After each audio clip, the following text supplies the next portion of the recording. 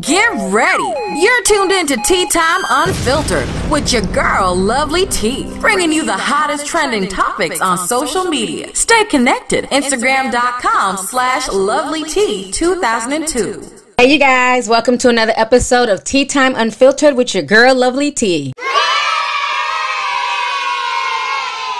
Happy Sunday, everybody. I hope you guys are doing good today. So I want to come on here and talk about the whole Amber Guyger situation. So if you guys do not know, once again, Amber Guyger is trending, and a lot of people were sending me this story because I had covered the whole Botham Jean situation several times throughout the whole case, because the entire court case was literally just mind-boggling, mind-draining, and extremely frustrating. And I was very frustrated with how the family handled themselves concerning this woman. And of course, you know, also Tigro Damas strikes again, because I told everybody this was not even 10 months ago. This woman hasn't even done a year in prison yet. It's only been 10 months. And I told everybody back then that all the foolishness that the family engaged in, that the judge engaged in, the cop that was in the courtroom stroking her hair, all that foolishness was going to lead way to her being able to file an appeal. And guess what? As of August 8th, she filed her appeal. So before we even get into the appeal, I want to go ahead and play some flashbacks for you guys here. Okay, I'm going to go ahead and play you guys what Botham Jean's father had to say, and then, you know, my response on Instagram to all the foolishness. And then, of course, you know, when I called it all out, I was attacked. I was called hateful by a lot of Christians. You know, I was called evil, told I was going to hell. How dare I not forgive her when the family has forgiven her? So I'm going to go ahead and play you guys two flashbacks in one, okay? Two for the price of damn one on this good Sunday. So y'all go ahead and check this out, and I'm going to come back with the rest of my commentary. I wish her well, and I will pray for her family and pray for her as well. So that is coming from the father of Botham Jean, okay? So this is what I wrote on Instagram. Because I was just, I literally feel like I'm living in the upside down world. Like, can the kids from Stranger Things come and beam me up? Because this can't be life right now. So what I wrote on Instagram is this.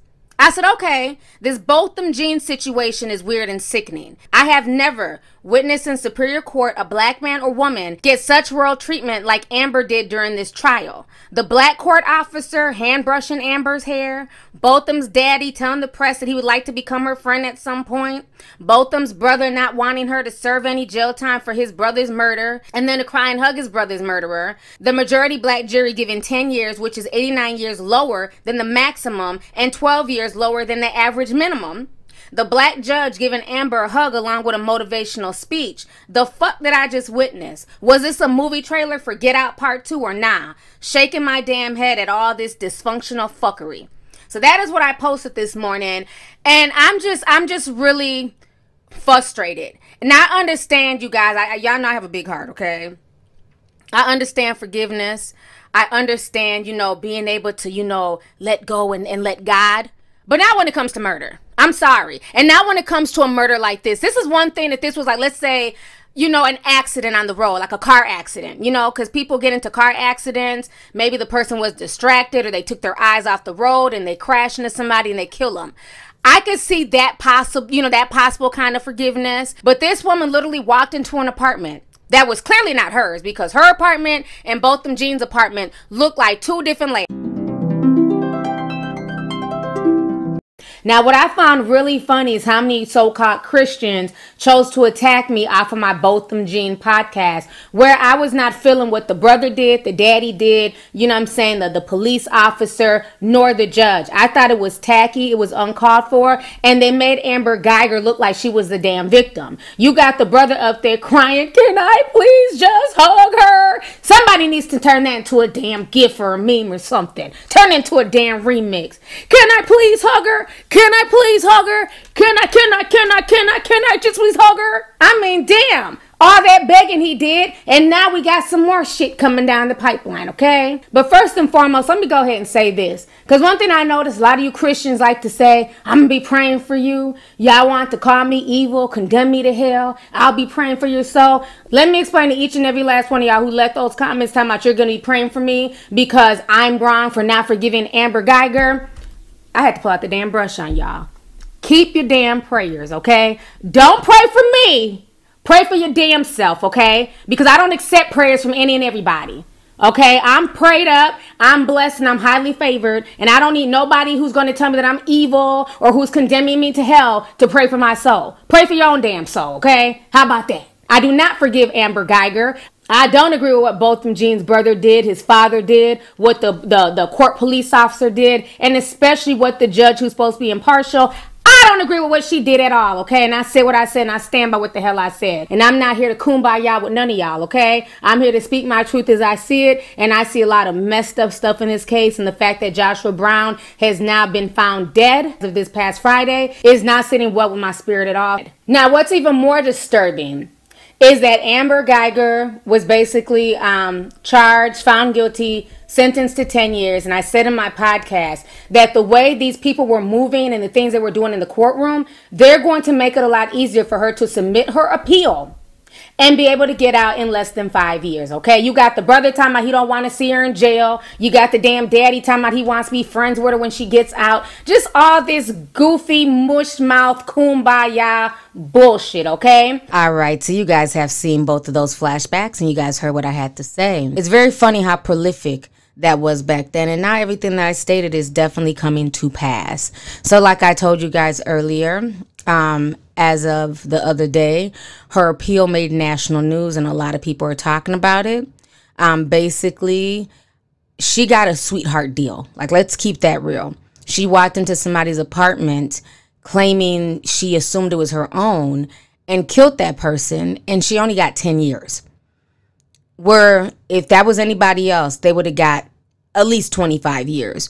So instead of her at least being grateful that all she got was 10 years from the judge, she wants to appeal it. She doesn't think that she needs to be in. I want you guys to go ahead and listen to this news clip, and I'm going to come back with the rest of my commentary. Botham Jean's mother says she is furious tonight over Amber Guyger's appeal. The former Dallas police officer wants a court to overturn her murder conviction and 10-year prison sentence for killing Jean in his own apartment.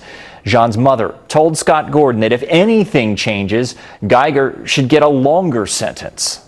I feel furious about it, I'll tell you. Botham Jean's mother, Allison Jean, speaking from her home in St. Lucia, reacting to Amber Guyger's appeal. It really made me question the nerve of Amber Guyger and her attorneys to even think of wanting to file an appeal.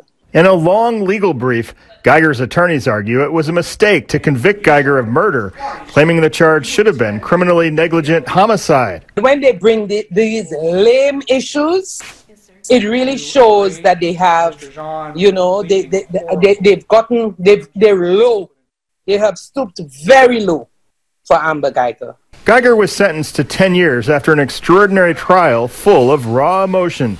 The former cop had just arrived home, still in uniform, after a long day at work. She says she shot John, believing he was an intruder in her apartment, not realizing she had mistakenly walked into his. And can you kill someone in the comfort of their home and just say, I'm sorry, just an apology, and you just get away with it?